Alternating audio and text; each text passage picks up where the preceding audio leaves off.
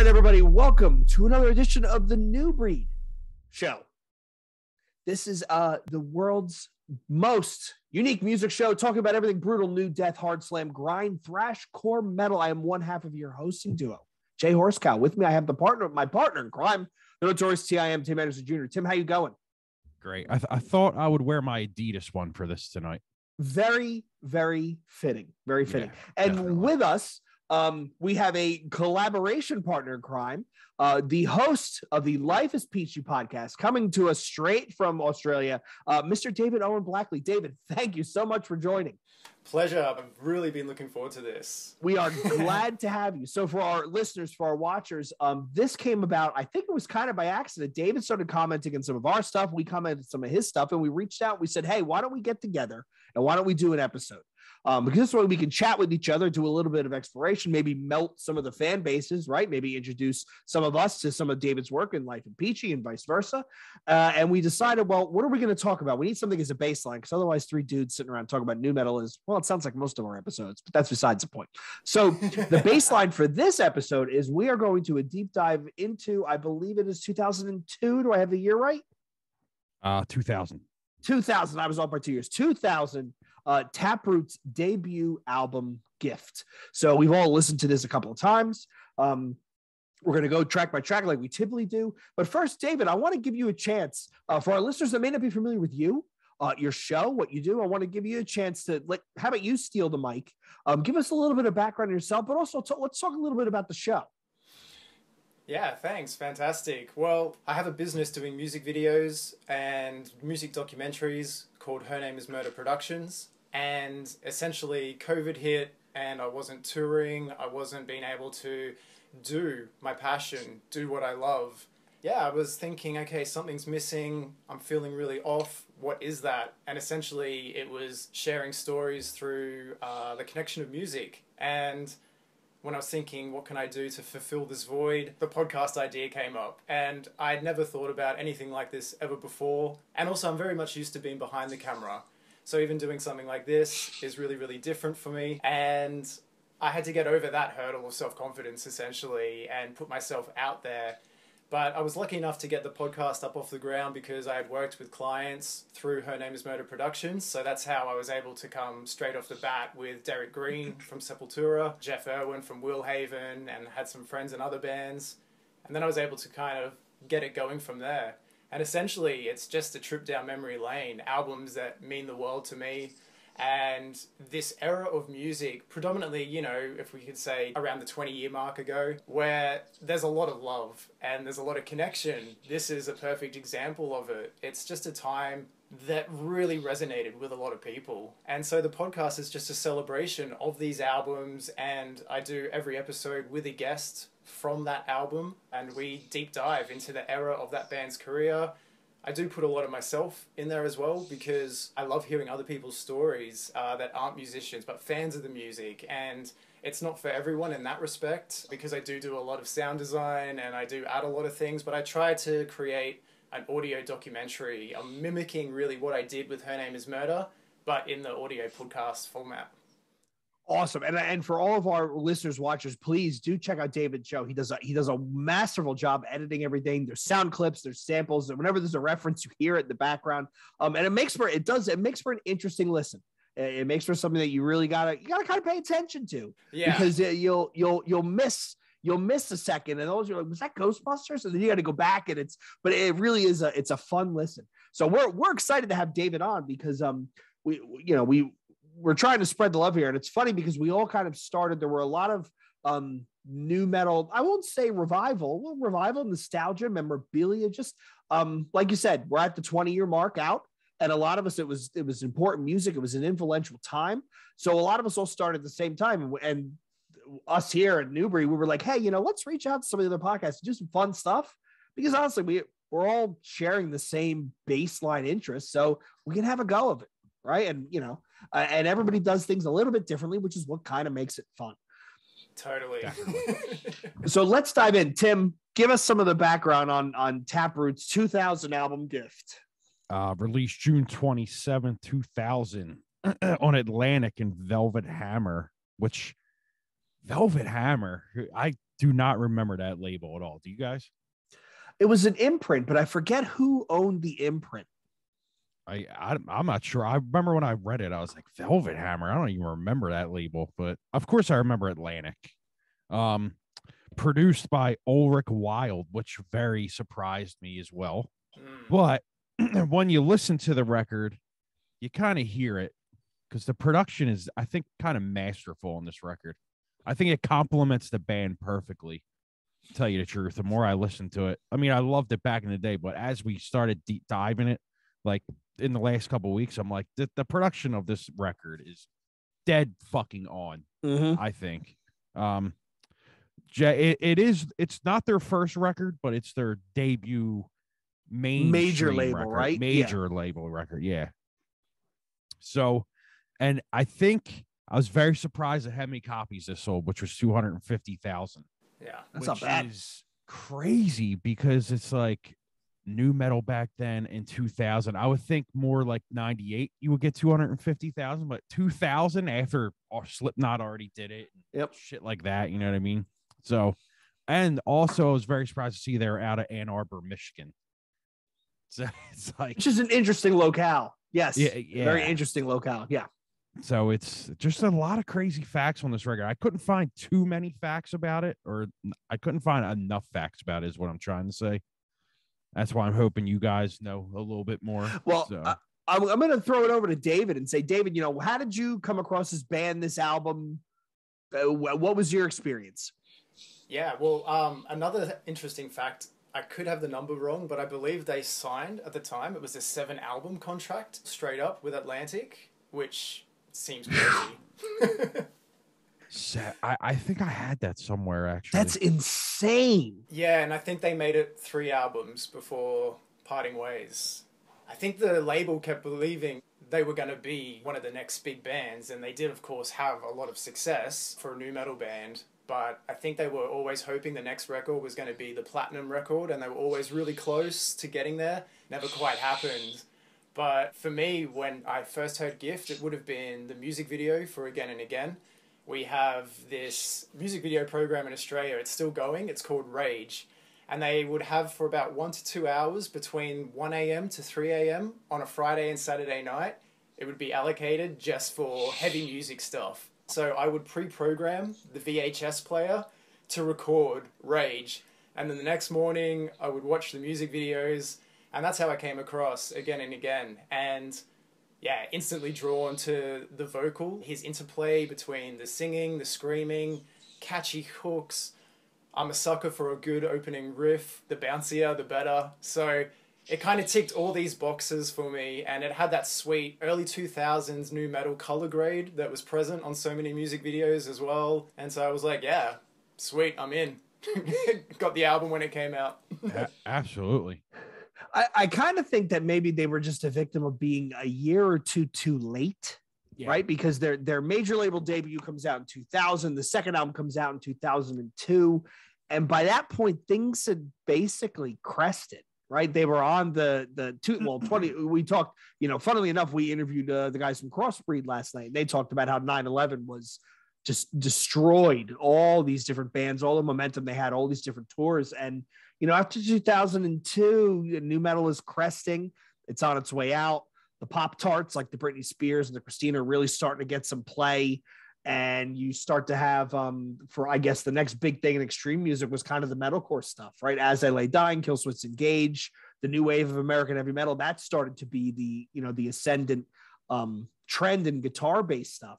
So they were just, I think they were just a year or two too late. Figure them on Ozfest 99 as opposed to Ozfest 2001. And you end up probably with a much different ending to that tale. Yeah. Yeah, that's a really, really good point. I think I completely agree with that. You know, they were such a great band in terms of songwriting and progression as well. Between albums, like, they progressed really lovely. Whether it was for everyone or not, that's another point. But they were just great songwriters, plain and simple. Mm-hmm. Yeah, they definitely were going the more rock route as they, you know, matured, if you want to say. Yeah. Especially what was that? What was the big song off of the record after this? Poem. Poem. That's it. Yeah. Yep. That was a huge song when it came out. Mm-hmm. It was massive. There's this thing here. So originally they were supposed to get signed to Interscope because they sent demos to their demo to Fred Durst. And he was supposed to work on something, and apparently somebody crossed him and he left them like a nasty voicemail. And they transcribed it on Wikipedia. It's pretty hilarious. Wasn't that on the original album? That was the outro, wasn't it? Oh, wasn't there a hidden track? I could swear. I mean, I'd have to dig out my CD copy because now all I have is like the copy of Spotify. But I am 99.9% sure that recording is the outro or a hidden track on the first pressing of that album. I think I got to dig it out, but I think gonna have to go to SoulSeek. Yeah. Yeah, it right. Also, right? It exists on YouTube as well. If anyone's curious, you can find it on YouTube. Oh, so Jay was right. Okay. Yeah, it's definitely out there. Yeah. Yeah, he was apparently like they started talking with Atlantic at the same time, and Durst was like pissed off about it or something. Yep. Yeah, he cursed at him because I think they went away from an Interscope, went to Atlantic. Yep. Yeah, and then apparently he kicked System of a Down off of Family Values and all that shit. So I'm assuming Taproot was probably going to get a little slot on there too, and he got all pissed off. Probably, yeah, probably. Yeah, I wish we could have found that and played that voicemail. We should try. I should try and look for it on YouTube while we're talking. Funnily enough, it's not this album, but I remember, what did they cover? Tim, we did that episode where we did all the new metal covers, and it was a surprise on their first independent album. They covered is it Get Out of My Dreams, Get Into My Car? Yes. It is. Yes. on Something More Than Nothing, they covered Get Out of My Dreams and Get Into My Car. And I found that and I was like, wait a minute, no, this isn't the song that I'm thinking about, isn't it? But yeah, which is kind of wild. Yeah, right. So a couple more things here. Tracks 2, 6, 7, and 9 are older demo tracks re-recorded for this release. They came from the 2 demos before this, which was Something More Than Nothing and then Upon Us. So it's 98, 99. I gotta pull them out. I guess they're on SoulSeek too. But apparently the whole record was already done like 3 years prior to this. So I guess they went in the studio and they wrote Drag Down. That was like literally the only track that they wrote in studio for this record specifically, which is crazy because now that we're talking about it, like you guys were saying, they might have been a year or two late, but if they would have put it out in 97, do you think that they would have jumped like a bigger, you know what I mean? They wouldn't have plateaued maybe? Yeah, I think maybe they might have been considered more innovative if it came out earlier. You know what I mean? Yeah. Yeah. Because like David said, the whole, and what catches me also when I listen to it, it's the whole singing and screaming vibe that he does, because he does. I mean, even live, he could pull it off perfectly. Yeah. Which was impressive to me. So, I mean, I'm assuming he probably did that in the studio as well, like singing it. So if he did, I mean, shout out to him, man. But I think what I was trying to say is I think if they would have released it, say 97, 98, I think you get a bigger push for them. You get a bigger sale going on and all that stuff, like sale of records. My bad. I'm exhausted tonight. Yeah. And then, I mean, they did Ozfest 2000, right? Was it 2000 or 2001? I think it was 2000. Pull up the wiki. It wasn't 99. I think it was 2000. Let me look here. Yeah, while you're looking for that, one more. So they also re-released the record as a Japanese bonus track called Day by Day, which I've heard and is very good track. Yes. One of their best, I reckon. Yeah, absolutely. Yeah, it's really good. I'm surprised it wasn't on the record, but I guess back then you also had all that stuff, like you would get a special release for certain countries and stuff. I don't really see that happening too much anymore. No, yeah, like it was always the Japanese edition. Day by Day was also a B-side on the Again and Again single, and it was also on the Dracula 2000 soundtrack. That's how I found it. Oh, okay. Okay. Yeah, in the era where our soundtracks were just amazing, full of all that B-side content, unreleased stuff. Oh, I gotta check that out. I can check it. Tim, you were right. It is 2000 and 2001. They were on the second stage in both years. And if I remember correctly, I saw them in 2001 because I think I got a free ticket because I pre-ordered the Slipknot Iowa album from Sam Goody. Yep. So I got a free ticket. Because that was the year Hatebreed, Union Underground, Drowning Pool, where Dave Williams passed, Spine Shank, the whole nine. Yeah. Okay. Did Ozfest go through Australia at all? I lived Ozfest out through looking at it in magazines. Never made it. But you guys have what's that big one over there? It's not Download. It's Big Day Out, which was Big good Day for Out, a while. that's it. Yeah. And then Soundwave Festival. I was just gonna say Soundwave, but I didn't want to sound like an asshole if it was something. I could have swore that Soundwave was the one over there, but it could have worked over there though. I think it would have worked for like a 3-day Ozfest over there. I think it would have worked. Oh, dude, especially at that point in time. I mean, the new metal stuff was huge here in Australia. Yeah. Huge. Yeah, it's not surprising at all that it was huge there either. Oh, we could talk a lot about the Australian music scene because there's really interesting stuff that comes out of there, right? Like it seems like a sound, like some of the stuff with what was it? I Killed the Prom Queen, and then some of that stuff where there's a sound that almost gestates. And then when it explodes, I guess, Parkway Drive, when it explodes into the mainstream, everybody's following behind it. But David, let me ask you, what part of Australia are you from? Are you in the southeast? Or is right where most of the people are, right? The southeastern corner. Yeah, so I come from the state of Queensland and the city of Brisbane, which is on the east coast. So you got Brisbane, and then the next one is Sydney, and then Melbourne, and that's all down the east coast. Okay. But since 2014, I've been living overseas. I live in the Netherlands at the moment, but I try to come back to Australia every year to shoot music videos and to see family and friends.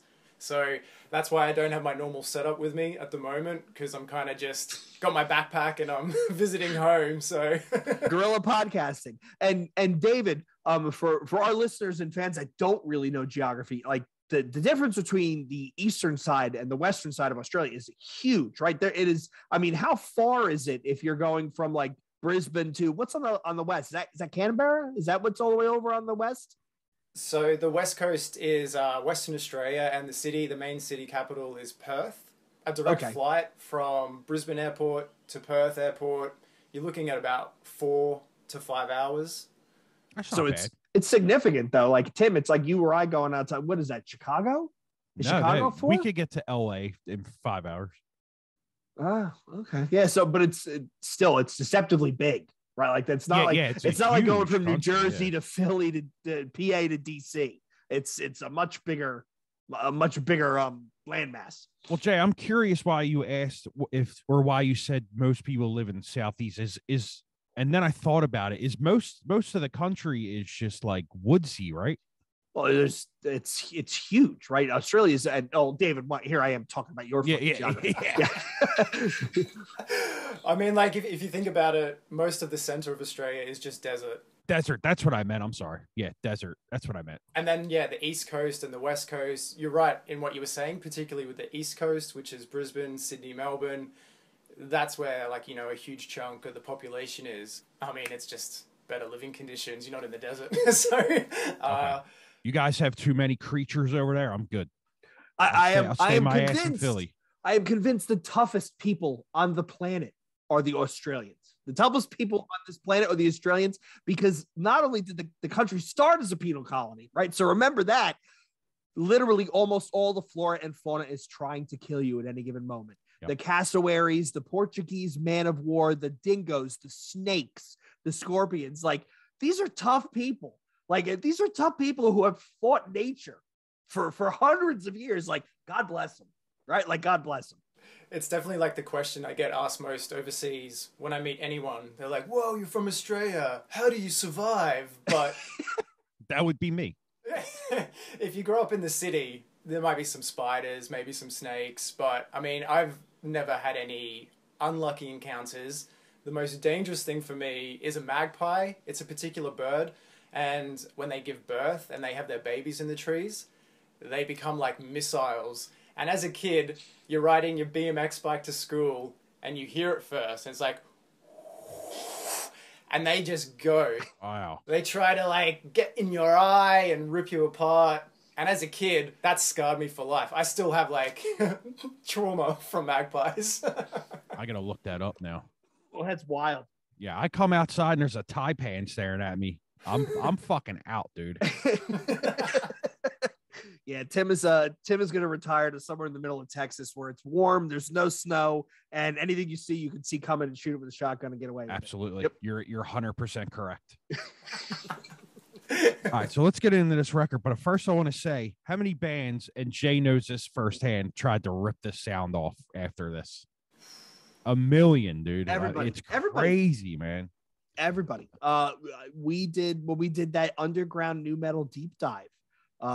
David, you might have heard a bunch of these bands. I put them in two buckets, and it's the biggest compliment I can pay Taproot. And the other band is Primer 55, because after a certain point, everybody fell into the Taproot bucket, which is sing, scream, decent songs, decent songwriting, right? Like traditional songer structures. And then there was the Primer 55 bucket, which was straight up aggro, new metal bro energy. And it kind of got binary for a point. There was a dichotomy where you either went this way or you went that way. Yep. You were either getting loose or you were singing, screaming. And everybody ripped off the sound. Loose. So I'll start with David. Does this record hold up for you 20 years later? I was excited to do this episode with you guys because actually straight up, I'm a pretty big Taproot fan. Also with a lot of their other work. My favorite Taproot album is actually Blue Sky Research, and that was their last one on Atlantic, but I think I just really appreciate them as progressive songwriters. Yeah, I don't know, you never forget your first, right? Like, I found Taproot because of this album, so it's got a lot of bang for buck still. There's huge riffs, there's some really amazing hooks. It's not my favorite Taproot album, but it still holds a real special place in my heart, for sure, for a band that I really enjoy in general. Definitely, yeah. I mean, when I listen to it, I'm like, yeah, this record holds up perfectly for me. This will be a record I listen to all the time, though. This is best exemplified by Jordan Sloan from Zone Zero's quote, where he says, people forget that one of the draws of new metal is a lot of those bands wrote good songs, and these guys write good songs. It wasn't all, I mean, it wasn't all aesthetics. It wasn't all like tropey new metal stuff. Like, they literally write well-structured songs. One of the cons for that, which we'll talk about when we get into when we start going song by song, is it can get a little bit repetitive because they write songs so well and in a recognizable structure that you kind of sort of get deja vu. But again, solid songwriting, solid musicianship. Before we started recording, David called it when he said, the guitar tone is just unreal. So yeah, there's some good gems on this. All right, Tim, let's dive in. So here we go. The first song on this album is the leadoff song is Smile, 3 minutes and 34 seconds. So I'm going to start with you, David, by asking, were you aware of these guys before you actually picked up the album? Like, had you heard anything, or was this like a blind purchase for you? So the music video, Again and Again, was my first introduction. I probably had like Red Hype because, there was Kerrang, there was Metal Hammer, there was so many magazines, and they were my Bibles. That's how I discovered everything, particularly in Australia as well, when a lot of these bands, before they were signed, obviously were playing in America on the independent circuit, unsigned. We didn't get them over to Australia, so it was all magazine education for me. I was aware of Taproot, and then I saw the music video, and then the album came out, and I got the album. Mm-hmm. Back in the day, I would go to the music store, put the headphones on, listen to the album, and if the opening riff got me, it had to be such a good opening riff. And then I would follow through with the rest of the song, and if I enjoyed that first song, I would just buy the album.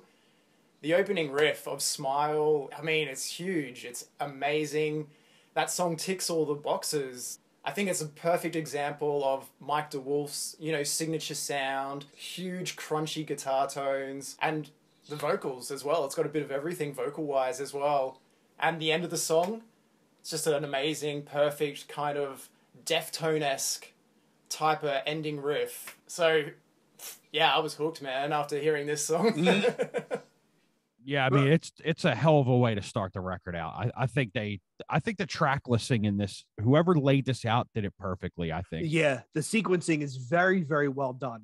And to start with a straight guitar note, and then he almost whispers before they go in full volume, right? That is David said it's a powerful statement, right? And this, I put this on while I was working, and I noticed this, and I had it on repeat, and I would always catch myself.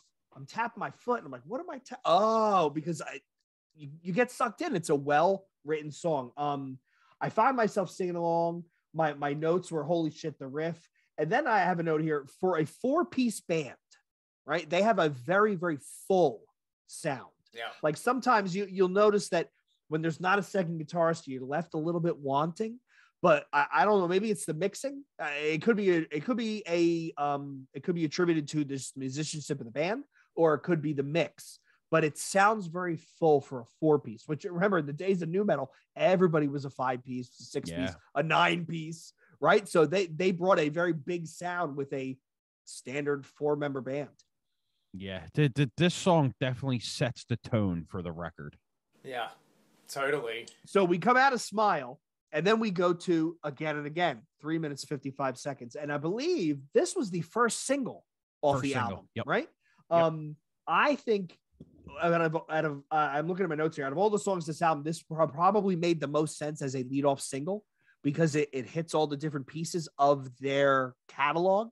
But it's still friendly enough that if you had heard this on the radio at that point, it wouldn't have been a reach, right? Yeah. It wouldn't be like, you're listening to pop music and then Cannibal Corpse comes on, right? It kind of fit the milieu of the time.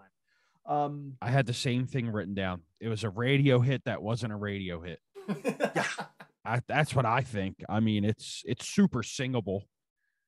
That's a big thing with this record for me is like, I like to, when I'm alone, think I'm a singer kind of thing. You know what I mean? And this is one of them records that like, you think you can really like do it to. And like, this is one of the more memorable songs on this record. Like when you hear it again, you're like, oh yeah, I know why I love this record. This is one of the reasons why, especially that chorus. I mean, it's super catchy and it's top-notch songwriting for that era, I think. In hindsight, Tim, does it pass the second song test? Oh, hell yeah. Definitely. So David, we have that whole, Tim and I have this idea that fast forward the first song, go right to the second. And the second song will tell you if the album's good or not, because everybody puts their first song is always the lead off banger. David, I want to ask you this, which is kind of off topic. You talked about how you found this band through watching your version of MTV, right? What other bands did you find solely based upon the music video? What ones stick out in your mind from that era? Well, the biggest one, the most life-changing one, I was a bit of a late starter with Deftones. I had heard the name, but I actually saw the music video for Change in the House of Flies. That just completely changed my world catastrophically. And then I went back, got obsessed with Around the Fur, got obsessed with Adrenaline, and then White Pony eventually came out as an album, and then I got that. Yeah, that's the biggest one for sure. You were talking also about the vocals, and like it's one of those bands or one of those songs that, makes you sing at home thinking you could be in a band. Yep. I actually thought I could be in a band. In 1999, I started a nu metal band called Fake, and it was born because I was seeing these bands with people that were 16, 17, getting signed, playing with their mates, and I thought, oh, I can do that. Steven, the vocalist of Taproot, was a huge influence on me trying to be a vocalist because I thought his voice was just so awesome. It is wild. It's wild. It's definitely very unique. So what happened, David? Did Fake ever get off the ground, or was it a typical over exuberant early teenage experiment? Yeah, more the latter. We played shows in our local area and in Brisbane. It was a really thriving skate park scene at the time, so we played lots of skate shows and little festivals and at some Brisbane venues. But it was definitely more just about trying to write nu metal songs with my best friends. I realized quickly I wasn't a singer, but I just really... that was the way I could express myself at the time. Nu metal gave me a voice, it gave me a vessel to really have the confidence to start exploring myself and finding my identity. Yeah, then I thought, I can start doing this myself with my own nu metal songs. And so it was just a lot of fun, really. but it didn't really go anywhere. Yeah, but you had the experience. You had the fun doing it, which is you tried. Yeah, definitely. Yeah. So being that Again and Again was the song that, you know, introduces you to them, I'm assuming this is a very special track for you then. It is, for me. There's better tracks on the album, but I agree absolutely with everything you said. As a second song, it ticks that box. 2 songs in, it's so strong that then, you know, you're in hook, line, and sink into this album, because track 1, track 2 are bangers. And I completely agree with everything you said in terms of how it's such a well-written, compacted song. It makes sense that it's the single. It's got a little bit of aggression to get those people in that like the screaming, that are anti-radio or whatever. But then it's got that huge hook, and then it's got that bridge that brings it all back down, building it back up to the final chorus. It's an awesome song. And by me saying that it's not one of my favorites, it's just saying it's not one of my favorites on a list of really strong songs that I love. Okay. Yeah.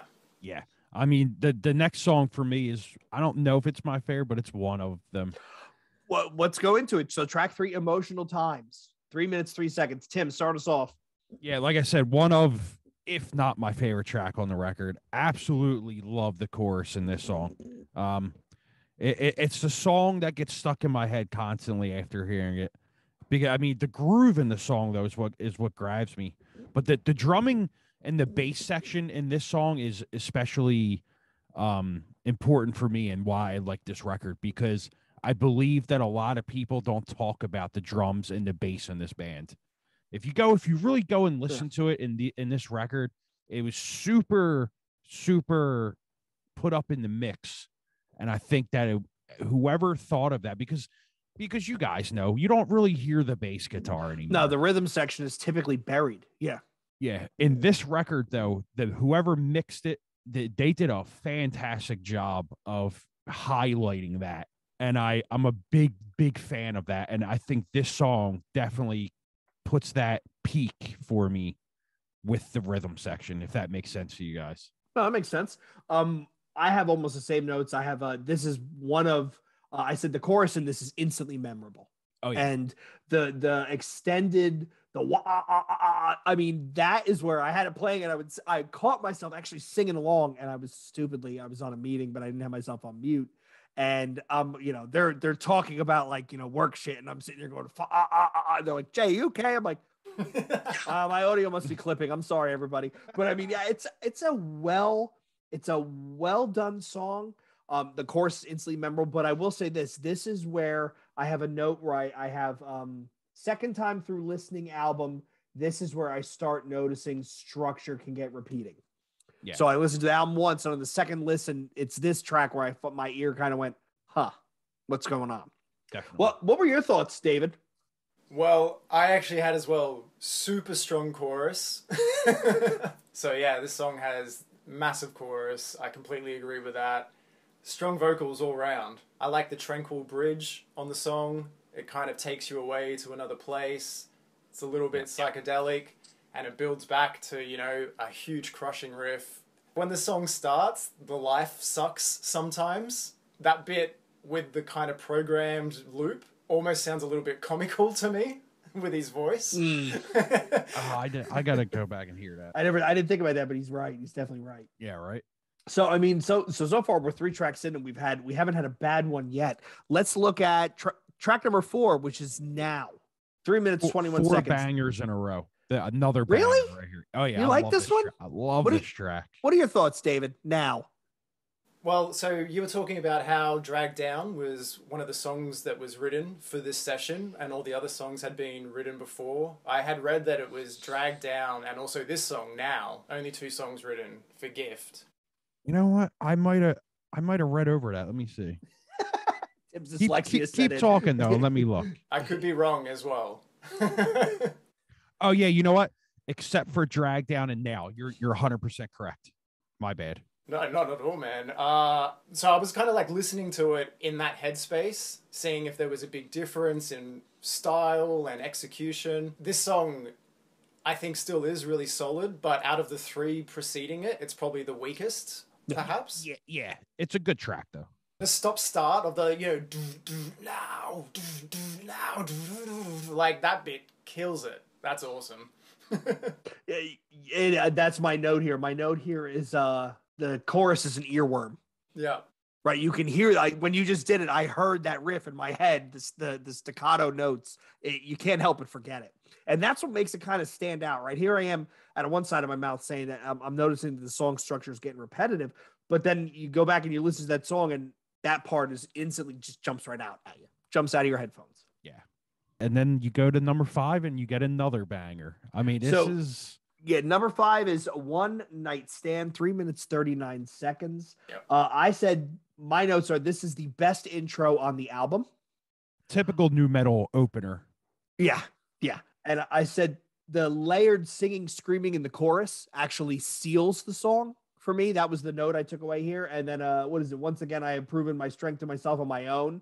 And then the last refrain where he screams and sings. And then he hits that extended I can't I just killed people's ears. They were like, Jesus, Jay, don't ever do that again. But he hits that note, and it was different because it's the first time he does it on the album, but it fit perfectly. It fit perfectly. There's this song right here. I noticed, being a guitar player, you tend to listen to stuff differently sometimes, and this is one of the tracks that really, really engages me because the way that they do the guitar swells in the chorus and stuff. And who's the guitar player's name again? You guys said it. Mike DeWolf.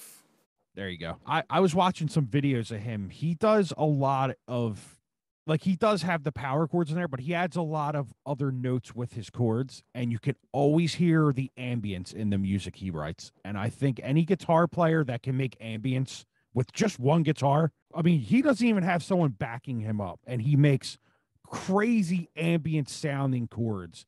And I think this song is a huge, huge part of why this band was successful at the time, because the guitar was just very, very uniquely written. And I really just get excited when I hear that kind of stuff, being a guitar player. And I noticed because when I was younger, I was only playing guitar for like 2 years at this point. But now that I'm 20 years in, it's like, oh, now I see what he was doing. And now you see why so many people ripped it off. Yeah. Yeah.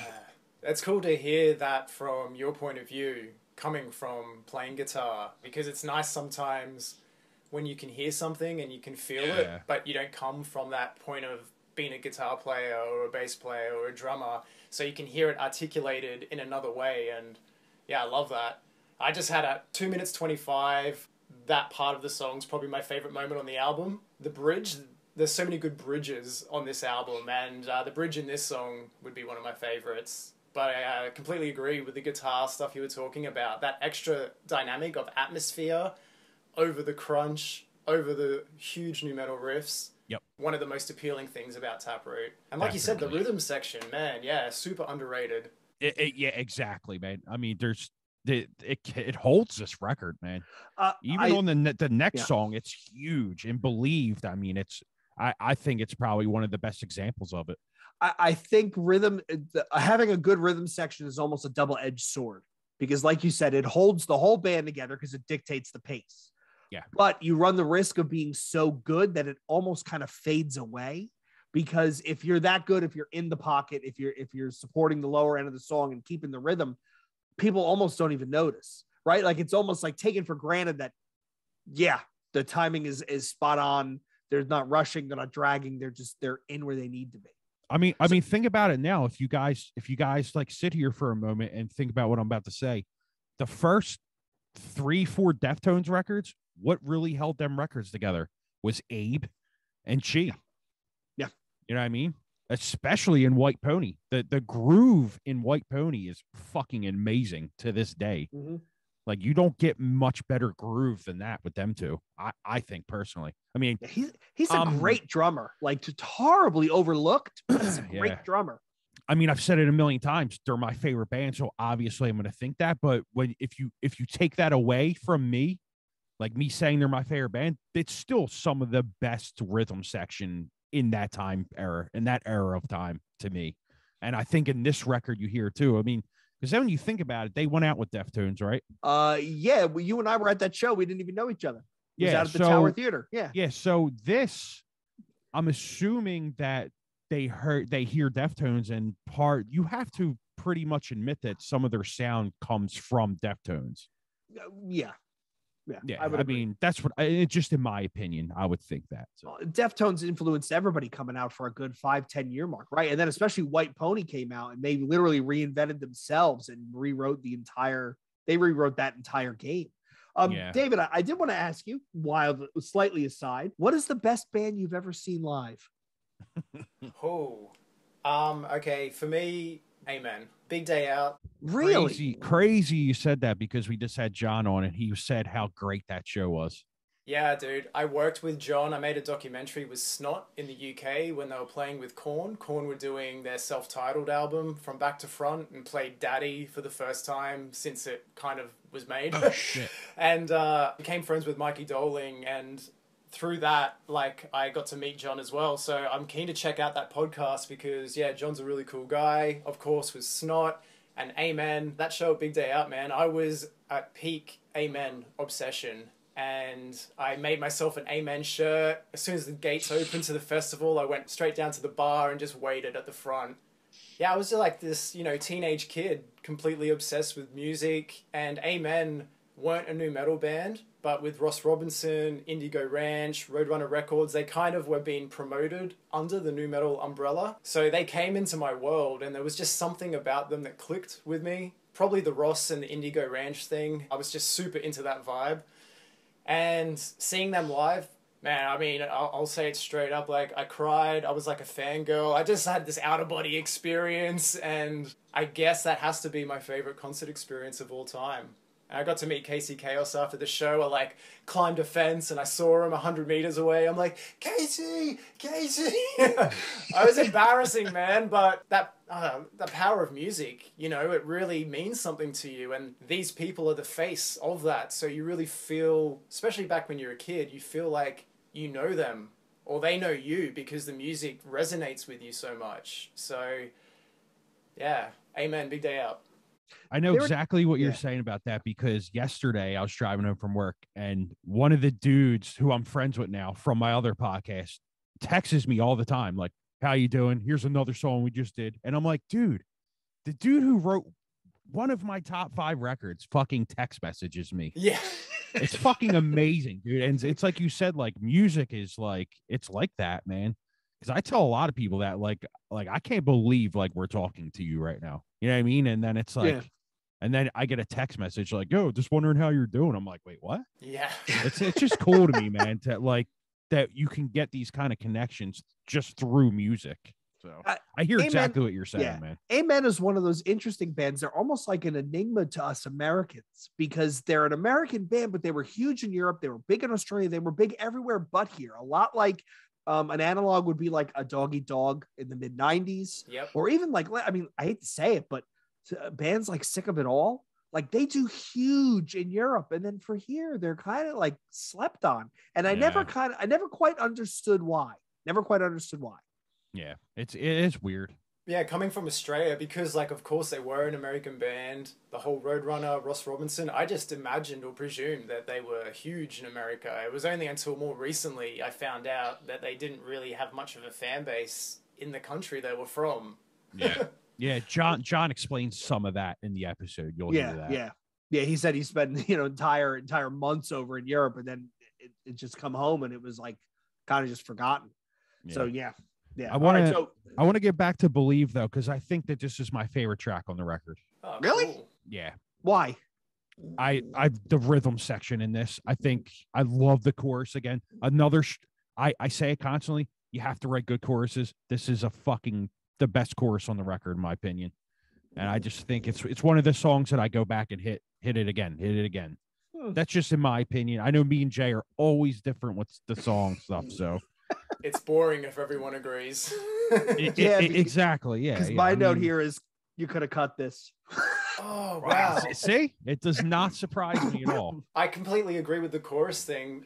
This is my brother's favorite chorus on the album, and one of his favorite Taproot choruses. It's probably one of my favorites on the album for sure. Another epic bridge, vocally, riff-wise, just with his interplay between the singing, screaming technique he does. It's highlighted really well on the bridge here. So I wouldn't cut this song.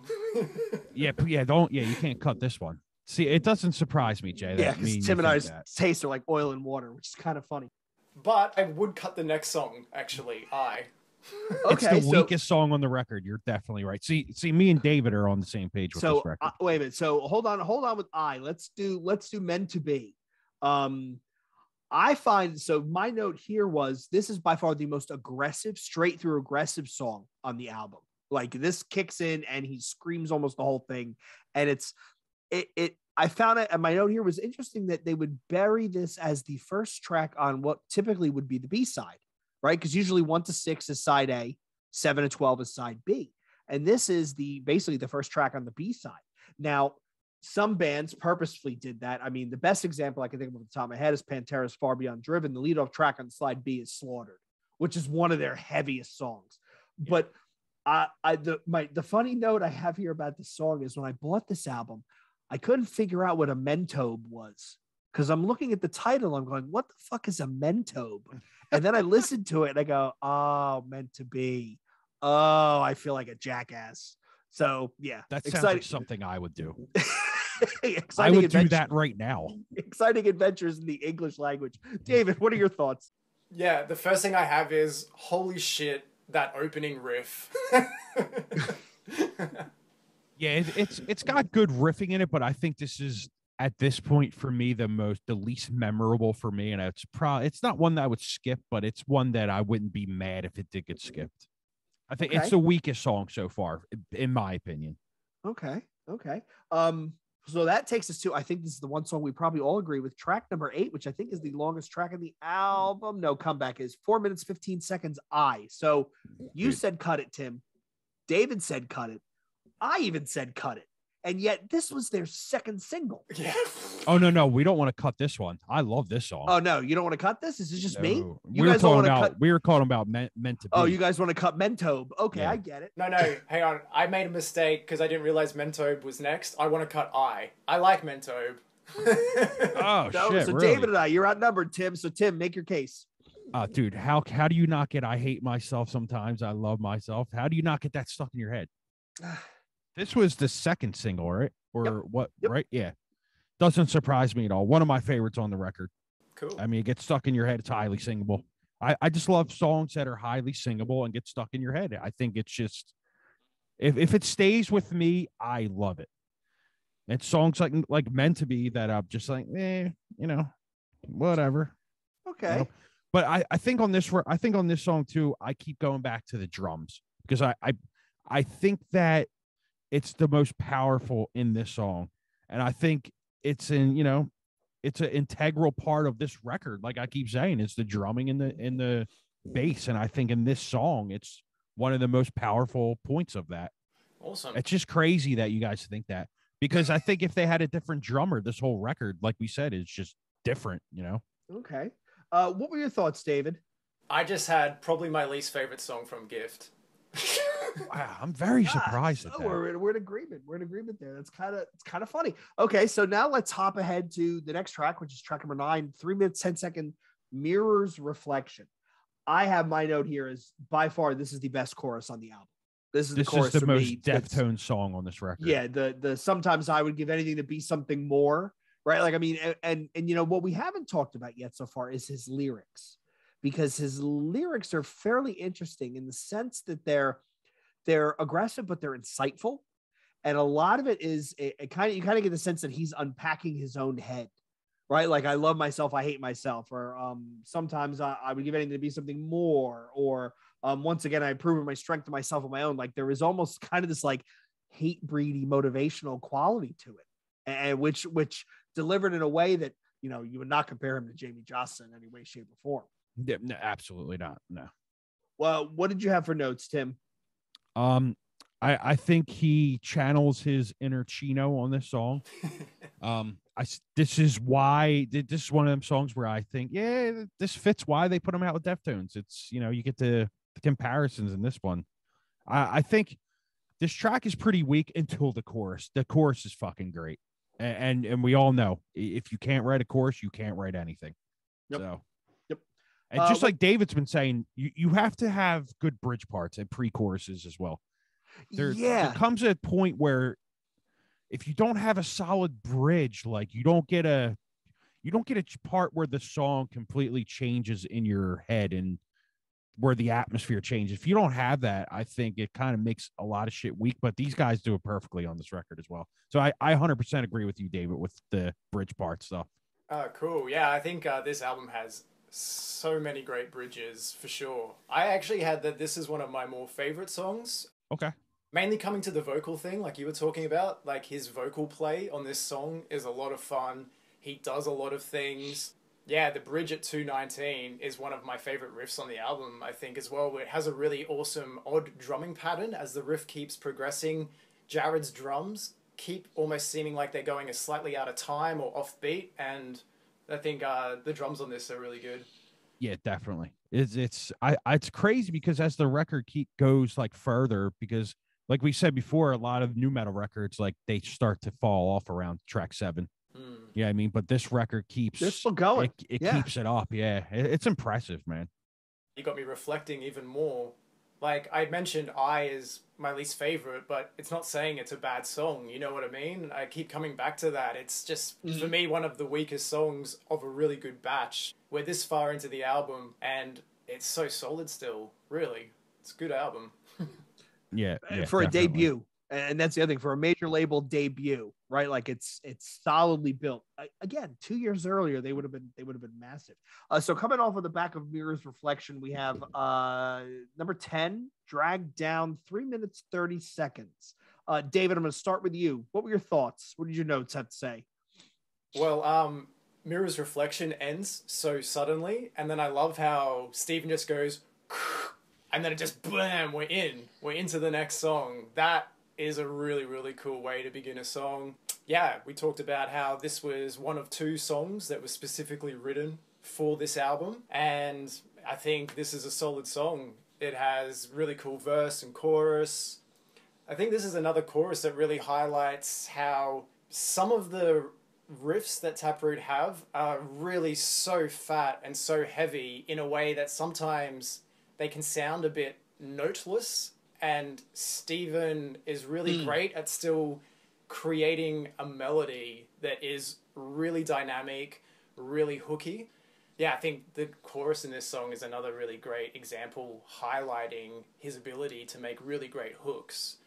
And then, yeah, he has great aggressive vocals on the bridge, which then he continues overlaying those over the final chorus. So this song has like a lot of really good things going on and a lot of dynamic. It's the only song on the record where the whole band starts out at once. If you go back and listen. No shit. I got to go back and listen to it. Yeah. My note here was this is to me where I noticed the bass. The bass riff is very prevalent, and I drew a big heart next to it.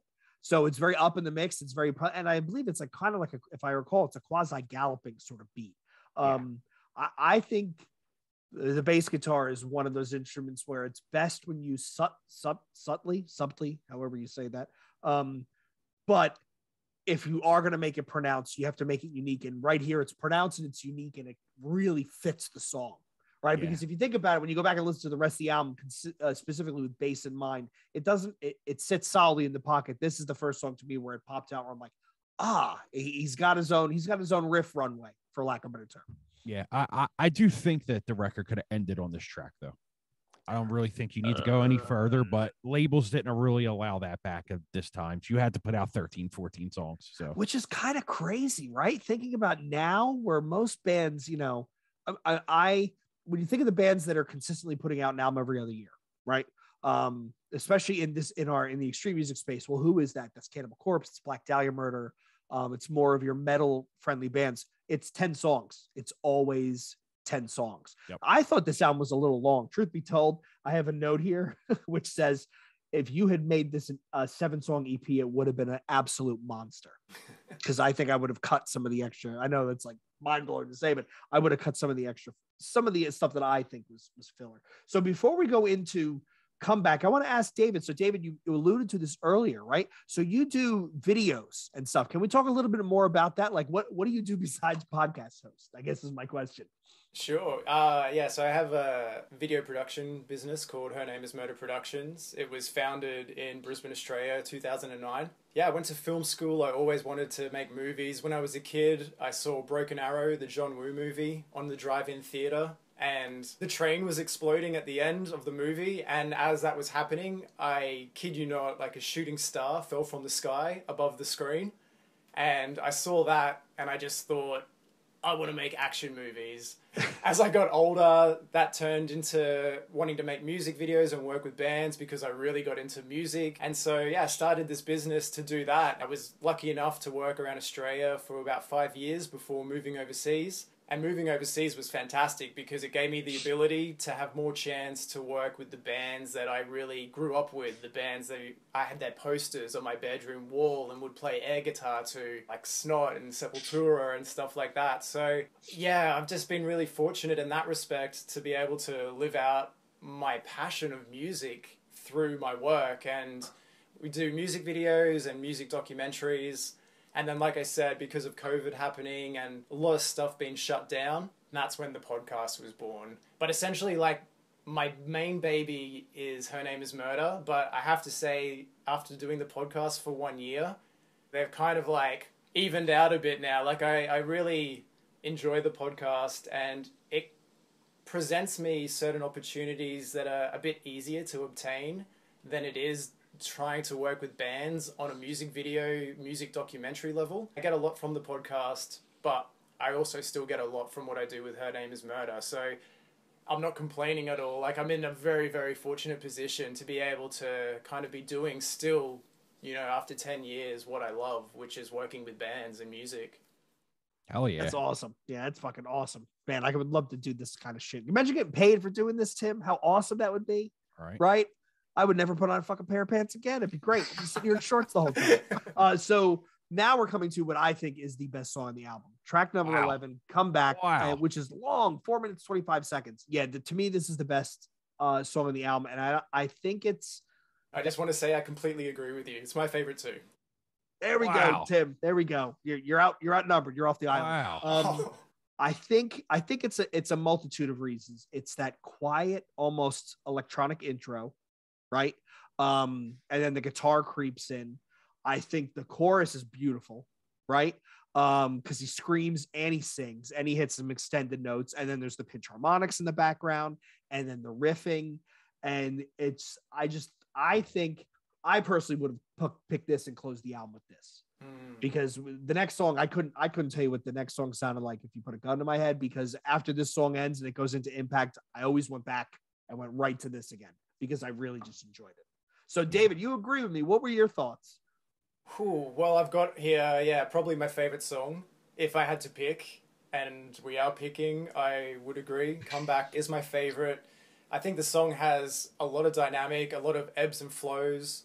I really like also around the 2-minute 20 mark, when the pre-chorus is repeated, it becomes heavy and really lifts. I think that bit is just... really, really tasty. Also has another great bridge. It's just a good song. If you guys go back and listen to this, he channels his inner Fred Durst in this one, I think. You think? Okay. Yeah, this song also has an Incubus Science feel to me. When I listen to it, I'm like, this sounds like an Incubus Science track to me. I think really? That I also think this is the most nu metal song on this record. Oh yeah. Yeah, I would agree with that. Yeah. Hands down. It's not a bad track. I'm just very surprised that you guys think it's the best one. But hey, I mean, everyone's got their opinion. So what were your notes, Tim? I just what I just said. He channels his inner Fred Jay Durst is going to say this is the best track on the album. I just, like I said, I think it's got the Incubus Science feel to it. If you go back and listen to it, especially in the pre-chorus part, you could definitely hear that in there. And then it's just, like I said, it's, in my opinion, the most new track on the record. Yeah, it's easily my favorite.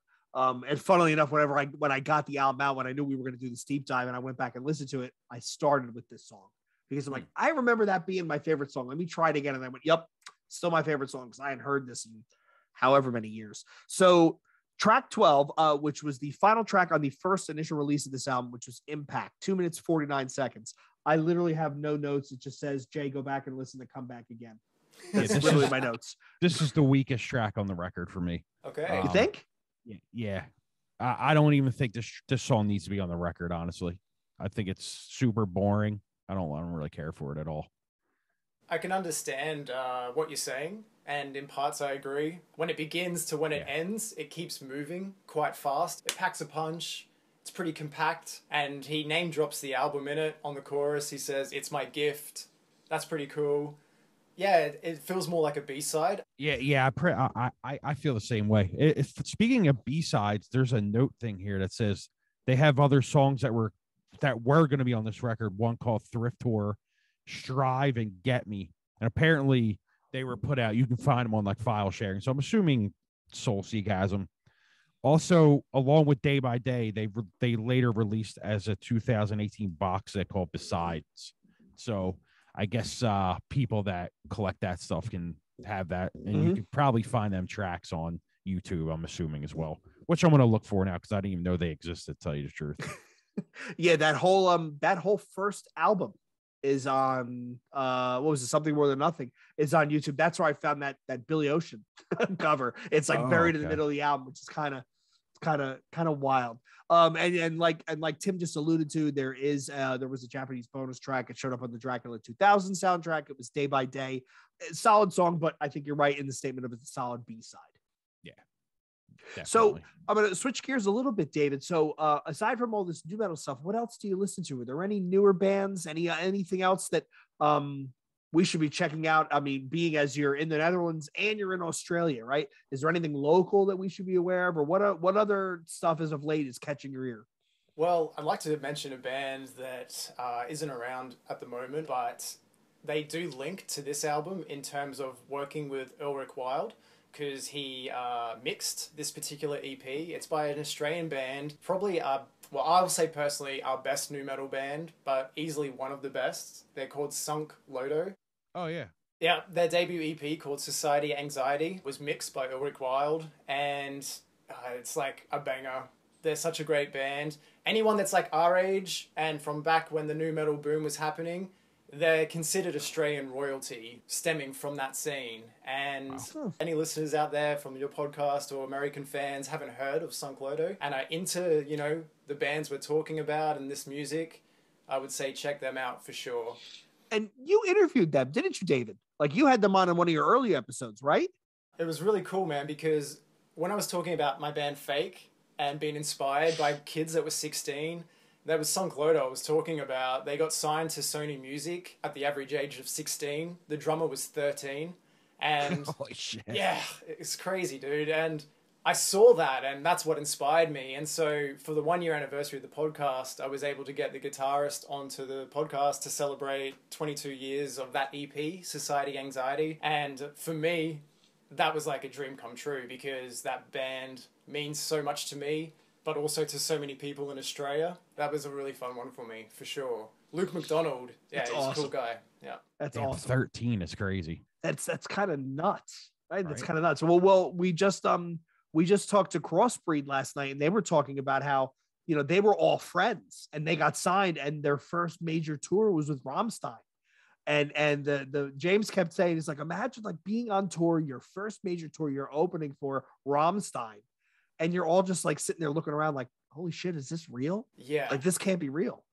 Yeah, Luke was telling me how in 1998, Vans Warped Tour came to Australia and Deftones were on it. And they were playing for Around the Fur. Sunk Lodo were playing. They weren't called Sunk Lodo at the time. They were called Messiah. And Chino saw them and he really liked them. And he told the head guy of Vans Warp, put them on more shows. They did that.